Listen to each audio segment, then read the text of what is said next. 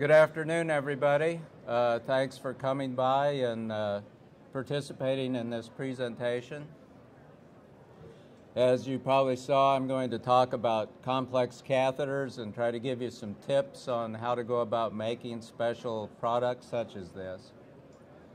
The outline that I've prepared, I'm going to give you a real brief introduction to what Medical Murray does, and then try to define a complex catheter for you with 3 different examples of products that we're making, and then go into some construction tips related to braiding and molding hubs onto multi-lumen catheters, silicone rubber balloon bonding to thermoplastics, and then some words about integrating sensors into the catheter and how to go about it, followed by a summary of what I've presented.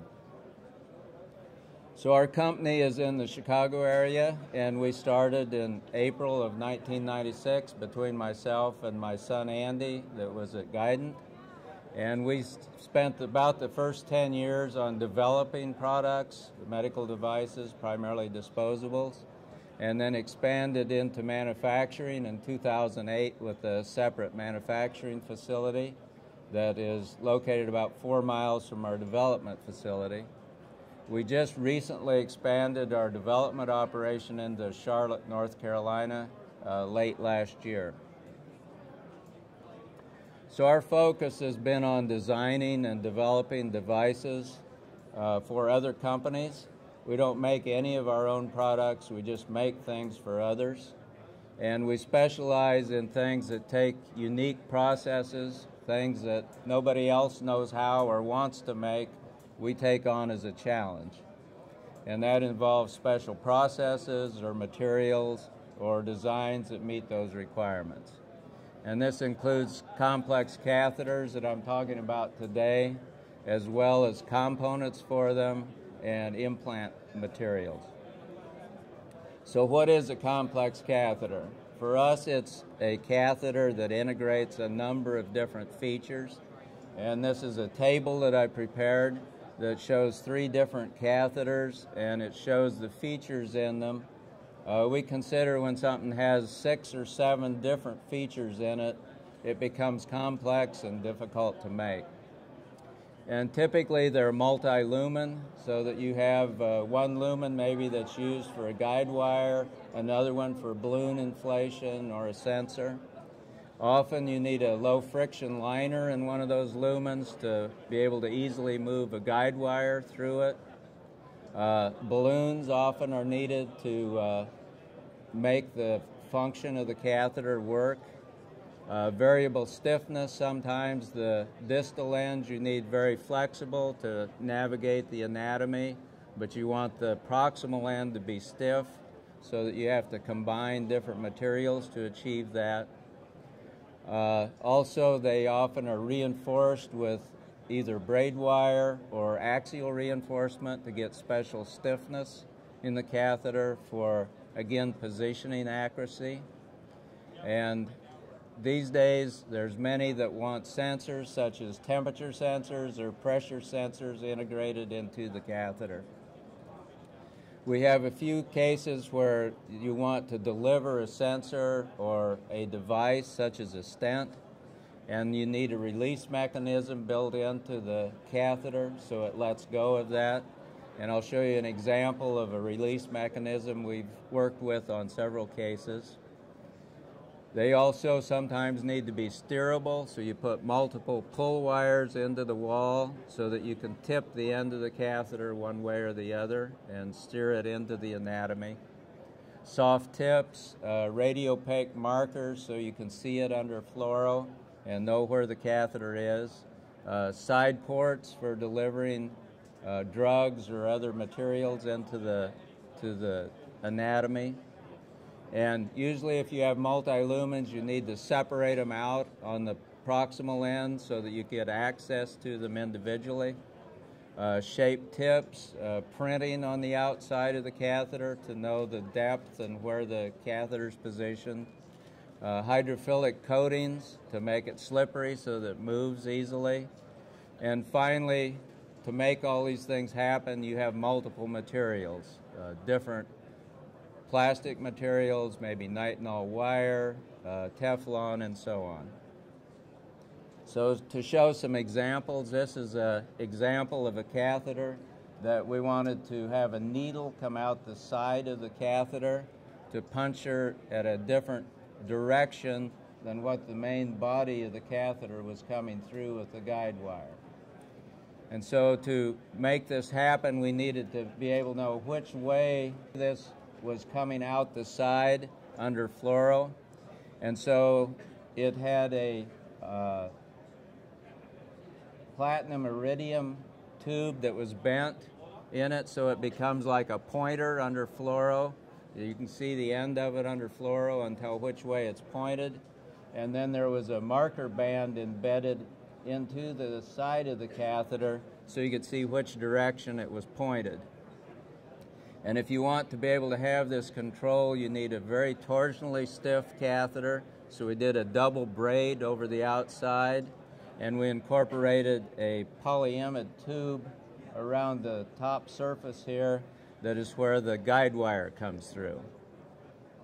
So it's a combination of these features that we considered making it pretty complex. Another application is a catheter that the customer wants to deliver steam, and this means that you have to have heat resistance in the catheter.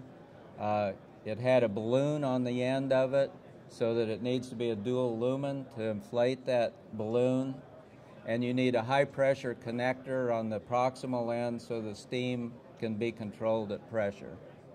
So in this case we have a silicone rubber balloon bonded onto the distal end of the catheter, and it's braided to give it good strength and resistance to the internal pressure of the steam, and a soft tip on the end of it. And the last example I want to give is a drug delivery catheter, and on the bottom here you can see that we have two balloons on the catheter, and these are inflated and a drug delivered between the two balloons. So it's a 3-lumen catheter, one for the guide wire going down it, one for the inflation of the balloons, and a 3rd lumen to infuse the drug out between these two balloons in this area. And then in the end we had to separate the 3 lumens in the hub area into 3 separate lines to keep them all isolated. So first I wanted to talk about making multi-lumen braided catheters. And here the problem is that you're putting braid wire over that multi-lumen, and typically you put a Pebax or soft urethane over the braid and then heat shrink it down with a Teflon heat shrink tube. But if you don't reinforce those lumens, they all collapse when you do that process. So typically you put small Teflon tubes with a wire inside of them so that after you've shrunk them, you can pull the wire out and then pull the Teflon tube out. In other cases, we put polyimide tubes into the inside of that lumen, and it has enough stiffness and resistance and doesn't melt because it's high temperature polymer, and so you can form a lumen just from that polyimide tubing. And finally, you can use shaped extrusions of PTFE for irregular shaped lumens, but usually the issue with that is how you get them out. It's really hard to pull them out after it's been shrunk down on them.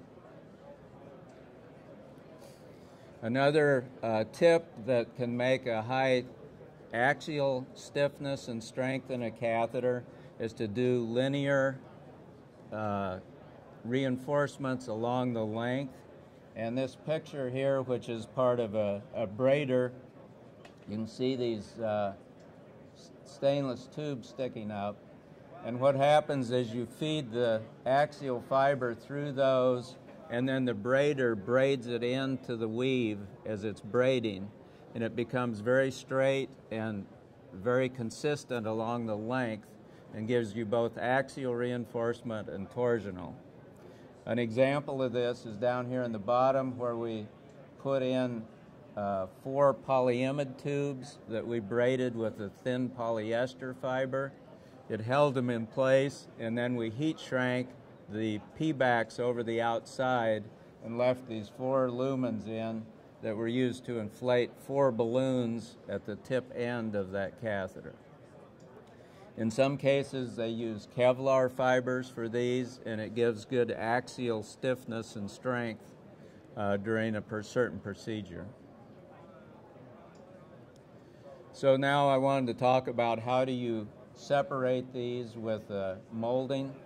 The biggest problem with these is that you have a very thin wall between each of the lumens, and when you injection mold over it, it's difficult to have all 3 separated and not get any leakage across that very thin wall. And also you have to avoid any voids inside the molding, because again that creates crosstalk between the lumens.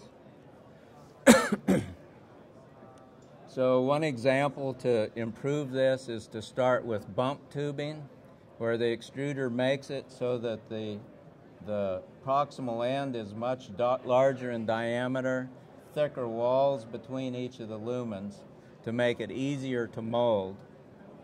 And then we place a softer strain relief material over the catheter so that when we put it in the mold, we can shut off on that soft strain relief and get a consistent shut off. And next you put wires with the individual lumens that I showed earlier into that, and this becomes the preform, then it's put into the injection mold. Finally, you injection mold a polymer that will bond with the catheter, and you try to make it so that all these wall thicknesses are very uniform, so it avoids shrinkage voids during the molding. And so it's about the design of the molded hub as well as how you put the wires in and prevent flow and prevent the voids coming out. So this is an example of a hub that we're molding now that have 6 lure fittings going into it and 1 fitting for a pressure sensor that goes down the side of it. And so it separates out 6 different lumens into individual connections on the hub. Obviously, it's a lot easier to mold just a single lumen with a lure hub on the back for high pressure applications. We also use molding to mold tips for catheters. These aren't really complex, but it's a way to create integrated products. So next I wanted to mention how to bond silicone rubber onto a thermoplastic elastomer catheter. And the most critical thing with this is to get a circular bond line around it. If there's any variation or it's tipped or irregular, then the silicone rubber balloon won't open concentrically. It'll all open on one side of the catheter. And one of the ways we avoid that problem is, you've got to learn how to use this, is to put a little block that compresses the silicone rubber and prevents adhesive getting under it. And then you put the adhesive in both ends. It makes a very uniform bond. You cure it, and then you take the fixture off, and it leaves the balloon unbonded in the right area.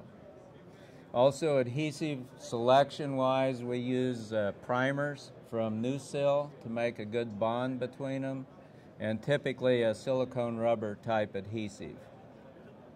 Of course, the alternate to this is a urethane balloon that you can heat bond, but you can't get as big a diameter out of it. With silicone, you can go up to maybe 8 to 10 times its starting diameter when it's inflated. So then the next thing I wanted to mention was integrating sensors into catheters. And typically you need to bring wires back from the sensor to connect to them. And the problem is if you embed that copper wire into the catheter wall, it breaks the wire when you bend it into the body. And so one way to avoid this is to put the wires inside of a polyimide tube again so that they can stretch and move inside. The other is to do a spiral wrap around the outside, and then that prevents that axial lengthening of them during the bending of the catheter. And finally, I wanted to show you an example of a release device, a mechanism we've used in several products. And it uses a release wire that is threaded through a hole in the catheter that you want to deliver with, and then through the device, in this case this Christmas tree shaped part. And this wire holds everything together when you're moving it. But once you extract this wire out the back of it, it pulls out of those holes and releases the device completely. So it's a very simple way to hold something and then release it reliably. So in summary, complex catheters mean that you have to use lots of different materials and many different processes. And I've shown you some ideas about braiding and hub design, how to bond silicone rubber balloons, a release mechanism, and sensor integration. So we'd be happy to help you out on any challenges you might have. And you can see us at our booth at 1890.